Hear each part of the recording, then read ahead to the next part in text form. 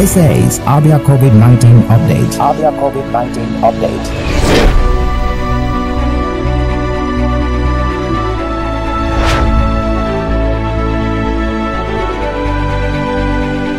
COVID-19 is real and you should stay safe. I will keep reminding you of the precautionary measures. So it's very important.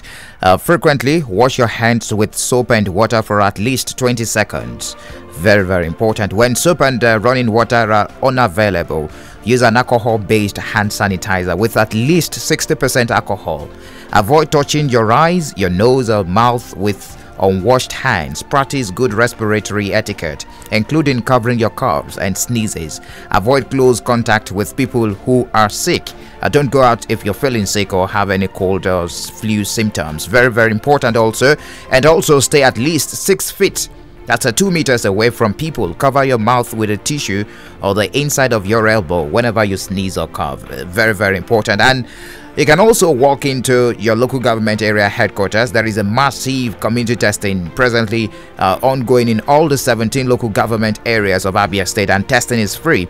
You can also call the 247 toll-free line of the Abia Telehealth Initiative 0700-2242-2362 0700-2242-2362.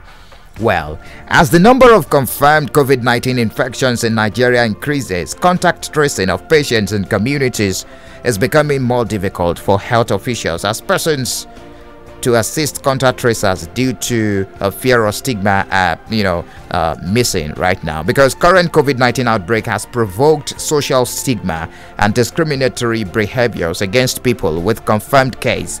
We've seen people even call on radio stations demanding names and locations of confirmed patients. It is understandable that there is confusion, anxiety, and fear among the public, but unfortunately this can result in more severe health problems and difficulties controlling a disease outbreak, drive people to hide their illness to avoid discrimination, prevent people from seeking healthcare immediately, discourage them from adopting healthy behaviors. But we'll take a look at stigma this morning and some other issues concerning COVID-19. This is Abia State COVID-19 update, the last edition for the month of July 2020.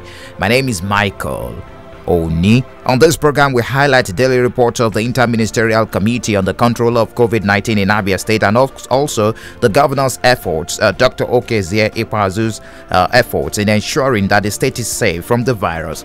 This program is running simultaneously Mondays through Fridays on several radio stations in the state: BCA 88.1 FM, Flow 94.9 FM, Vision Africa Radio 104.1 FM, Buzz 89.7 FM, and Real 99.1 FM. Well, I will give you the figures and the updates later on this morning, but that will be after the first time out on the program. But one of the biggest impediments to the fight against COVID-19 is a lack of belief in the existence of the virus vis-a-vis alleged government's handling of the information.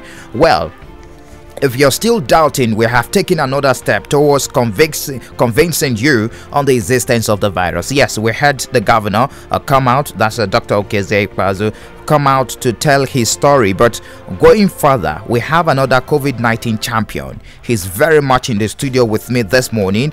Of course, he speaks for an higher institution right here in Abia State. Of course, the spokesperson of Gregory University, Uturu. He's a senior colleague and also a renowned broadcaster. So I will call him a senior, while you will call him Mr. Slick. Slick Ogbonnaya Ogwo. Good morning to you this morning on Abia State COVID-19 update. Good morning, Michael Oni. Thanks for having me. Oh, good to have you join us this morning. You're a COVID-19 champion. Yes, I am benefiting from my own personal experience, and interesting. That enables me to be somebody that can talk boldly on that very subject. I can boldly say from my own personal experience, yes, that I'm a champion. Interesting. I'm so happy for you. Firstly, how does it feel coming out to tell your story? Well, actually, I think it has to do with the person's personal background. If you're somebody who has the kind of background that I have, then you want to believe that everything that happens to you is not just for happenstance. It just didn't happen. it must have happened for a particular reason. And for me, some of those things that happened to me are actually lecture notes, which I must share with students. So, so actually what happened to me, I see it as something that I need to use to also begin to enlighten people about the veracity of the very challenge that we're having right now. And so that's how I see what happened to me. Okay, I will take you on your experiences and how you got to know that you had COVID, and the reactions, the immediate reactions of your family members later on this morning on the program. Let's quickly run through the figures and also updates of the coronavirus globally. Global number of deaths stands at 677,017. That's as at 8 a.m. today. Meanwhile, the total number of infections worldwide is at 17,489,179. Also, the number of recovered cases is at 10,951,895. The United States has become the worst affected country, with more than 4.4 million diagnosed cases and at least 152,055 deaths. The World Health Organization Chief Tedros Ghebreyesus said surges in the number of new COVID-19 cases in some countries were driven partly by young people letting down their guard. But that the world needed to learn to live with this disease. And that's according to WHO. And yesterday, Nigeria announced 481 new cases of COVID-19, bringing the total number of infections in the country to 42,689. That's 481 new cases were recorded in 17 states in the country. Now let me get back to Mr. Slick telling his story, how he survived COVID-19. At what point did you suspected that you had COVID? Yes, actually, I think so many people are going through similar experience right now. Okay. I was down with bouts of malaria and typhoid. And of course, the doctors prescribed the drugs that we're familiar with. And after bouquets of treatment, about 4 bouquets, 4 times, treating malaria and typhoid. Okay. I saw that I wasn't getting any better. It got to a point that I was getting weaker and weaker, and it was prescribed by the medical personnel that I should do infusion and all that, and we began infusion. But I still saw that I was still having the same symptoms of fever, chills, bitter mouth, and of course I was not beginning to have difficulty breathing. Really? So at that point, I conferred with my medical doctors, and they were like, well, you need to now go to the hospital. And I went to the hospital. I went to FMC. They said, go to FMC. We got to FMC, and then we looked around the environment, and it appeared as if there was this fear, hanging in the air. And that was a Saturday, and then we advised ourselves again, say, why don't we confront this thing boldly? Let's go to Amachara. Let's go and find out what is really going on. Okay. And then I had somebody drive me in my vehicle to Amachara, and we got there, and we were able to benefit from the testing services, and graciously that same day the result came out. Okay, that's because we have a laboratory in Abia State. Yes, that was in the morning that the samples were taken, and then by evening I was called and told that my result came out positive, and I needed to come into isolation. At that point that you got to know your result, how did you feel? How did I feel? I mean, I felt like I needed help. You didn't panic? No. It is not a death sentence. Like I said at the beginning, you need to know the background you're coming from. Haven't had so much information about the disease called COVID-19. I knew it's not a death sentence. I knew that definitely the mortality rate we're having in recent time is not so high. And I knew that it's something that you just need to submit yourself for the necessary therapy, and you come out from it. So that's what happened at that time. I submitted myself for isolation from that day, and I went through the period of isolation and came out negative at the end of it all. That's what happened. Okay, the period of that you got to the isolation center and the period you came out of the isolation center, how many days? Well, the normal thing is 14 days, and we went through all that season, And at the end of it all, submitted ourselves samples for another testing process, and this time it came out negative. And then we were released to go. Tell us your experience while in the isolation center. Well, the isolation center is another world of its own. You are definitely isolated from goings on around immediate personnel, and so many people will have missed some of the things, some of the content I will have dished out at that time, but they didn't know what was going on. I was in this quiet place and receiving treatment morning and evening, my vital signs being taken by the medical personnel in that place, who by the way, are very, very, very courteous and very nice. Interesting. Yes, they are, and very dutiful. That they are much precisely. Up till now, I maintain a healthy relationship with them. I call them, I say, they ask me how you doing. I saw one of them yesterday, and they wanted to find out how you doing now. So I'm better. So it's a period of medication. What happens there is that they watch your vital signs to monitor your progress, and if there's any challenge, they'll now know what to do to ensure that you leave that place better than you came. Interesting. I will like to run through the doubts, what you make of the doubts by some members of the public. But let's take a breather now. It is still Abia State COVID-19 update, and of course we've been speaking with the COVID-19 champion right here in Abia State, managed in Abia State as the Machara Isolation Center, and of course he tested negative at the end of the day. Mr. Slick, that's what I know him as, but he's Slick Ogbonaya Ogbo, a senior colleague and a renowned broadcaster. It is Abia State COVID-19 update, live on several radio stations in this state, Abia State. This is Abia COVID-19 update. Abia COVID-19 update.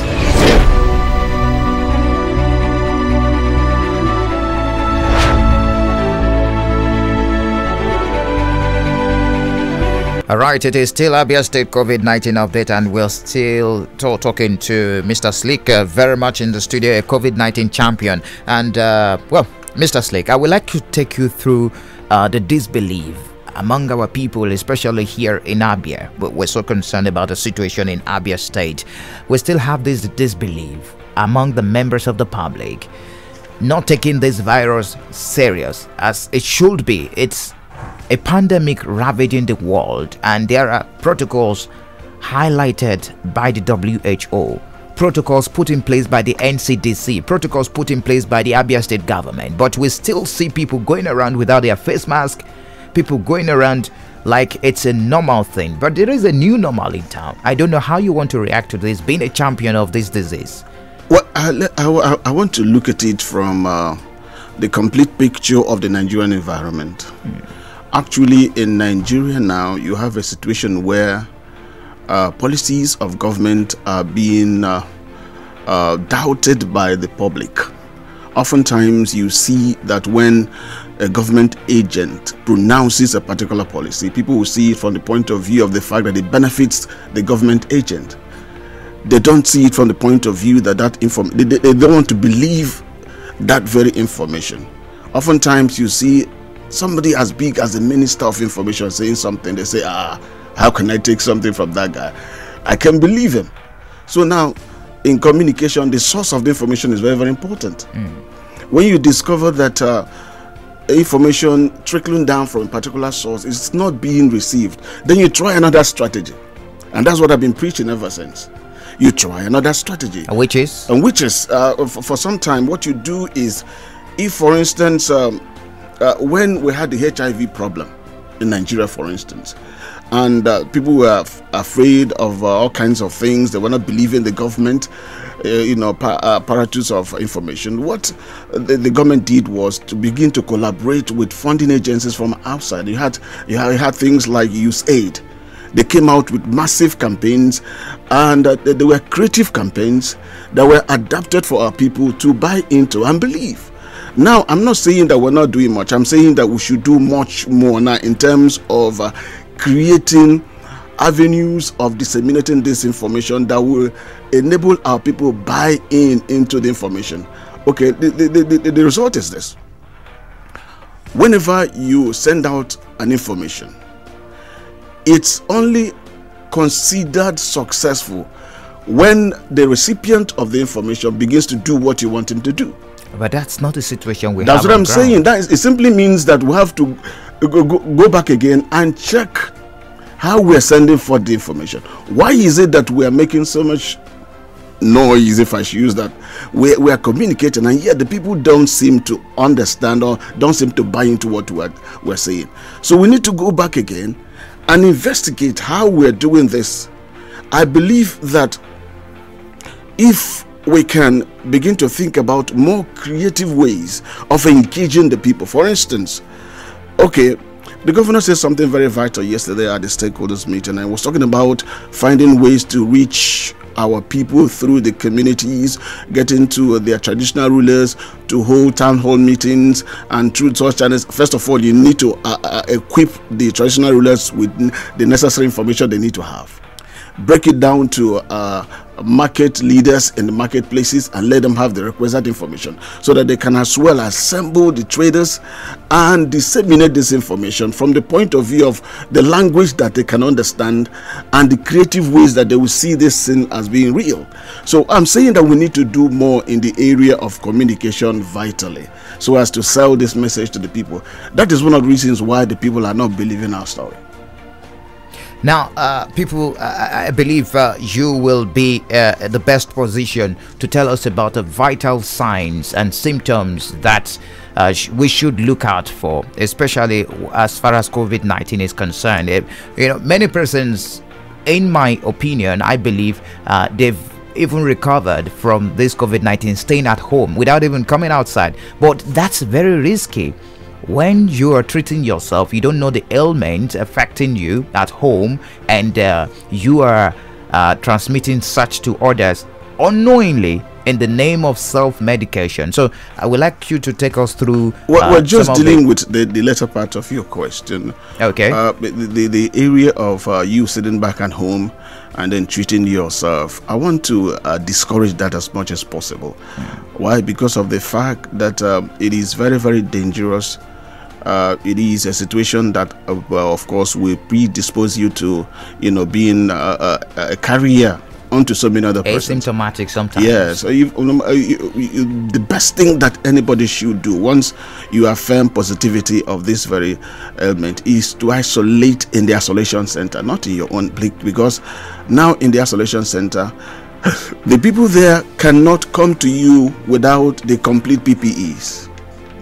Okay, so I don't know, when you isolate in your own space, whether the people that come to you to give you medication, to give you food and all that, whether they will also wear complete, I'm talking about full gear from head to toes. They are fully covered, and they come to you and they attend to you. They check your vitals, and you mentioned what are they looking at? They're looking at your blood pressure. They're looking at your breathing, the movement of blood within your system. Or that they're checking the percentage of that flow of blood in your system. They're trying to find out whether things are normal with you. Also, they're considering the fact that you might have some pre-existing conditions. You might be hypertensive, you might be diabetic, and they're also checking if these things are going to worsen the situation, and they're bringing they're checking, giving you drugs for all those things at the same time. So I just think that anybody that has symptoms you suspect to be associated with COVID, the best thing you need to do is go and do the test, which is free. Go do the test, and if it turns out negative, for goodness sake, you can go home and treat malaria and typhoid or whatever it is, but not COVID. But if it is positive, the best thing you should do for yourself and society, I repeat, for yourself and society, for yourself and your family members, is to go to Amachara and isolate yourself. I hear that so many people, well-to-do people, prefer to sit at home and get treated there. The danger is that you might receive treatment there, but you don't know whom you're passing this thing on to while doing so. So the best thing is, for that season, isolate yourself at the isolation center. I would like this conversation to be a two-way conversation. Let's throw the lines open. We have less than 2 minutes to wrap up the program this morning. Abia State COVID-19 update. Let's take 1-2 questions before we wrap up the program this morning. The program is live on several radio stations in the states. 0808-182-6949 or 0811 2949. Also drop messages on 0906 510 8289, 0808 182 6949, or 0811 605 2949. It is Abia State COVID-19 update. Good morning to you. Okay, we lost that. Hello, good morning. You're live on radio. Good morning to you. Hello, good morning to you. Yeah, good morning. Yes, good morning. What's your name? Akonia. Okay, quickly, you have 30 seconds, please. Thank you. Yes, he is saying that to isolate the person to go to Amachara. But I want to say something here. If the governor started by going to Amachara, there is a leader that going to others will follow him.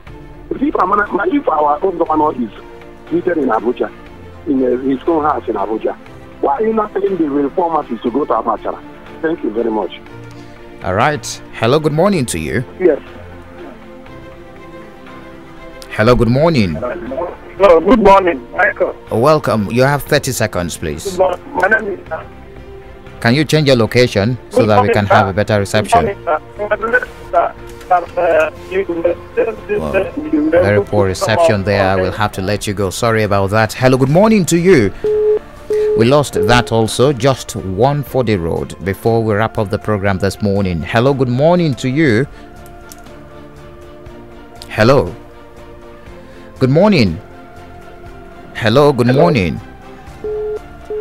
Okay, seems we will not be able to take get reactions on the phone lines because of the bad network. Hello, good morning. Hello, good morning. Yes, quickly, you have 30 seconds. What's your name? My name is Emmanuel Ezindo. I'm calling from Omaya. All right, Emmanuel, what's your contribution? I want to ask, that COVID-19 champion, the people that took care of him, both his drivers and the people that took him and taking care of him, they did not isolate them. Okay, he's asking. Yeah, Emmanuel, I got the question. Okay. Normally what happens is that once you test positive, there's contact tracing, and the people around you at that particular time are also by necessity asked to go through the tests. And in my own case, they tested negative. Okay, so those are the first... somebody asked about governor and league and Abuja and all that, and Yes. I'm saying, why don't you be selfish about your own problem? If the man, for some reason, had to go somewhere else to get treated, you yourself, do you have the ability to go to New York or go elsewhere to get treated? Government has provided a place and it says the place is free. Why don't you just go there? Everything is given to you, including food, is given to you free for 14 days. Why don't you just go there for your own sake and for the sake of members of your family? All right, I really want to appreciate your time. Time will not permit to continue the program this morning. Many thanks to the partner radio stations, BCA FM, Flow FM, Buzz FM, Real FM, and Vision Africa Radio. Mr. Slick, thank you very much. In fact, I know it's a very big decision coming out to tell the public that you once tested positive to coronavirus and now you're negative. Let's deal with that subject. Actually, Okay. So many people are living in denial. Okay. And that is very, very wrong. The issue is that it is not, the governor said it in his own pronouncement, it's not a death sentence. If you go through the experience and you come out from there, first of all, you give thanks to God that you passed through an ailment and you came out successful. Second of which is it becomes a preaching post for you to tell other people who doubt the believability, who doubt the existence of such an ailment, that it's actually that I went through it. You know, Jesus said to Thomas, come and touch me here. Yes. You know, if you're still doubting, come and see. I am somebody who survived it. It's possible for somebody to survive it.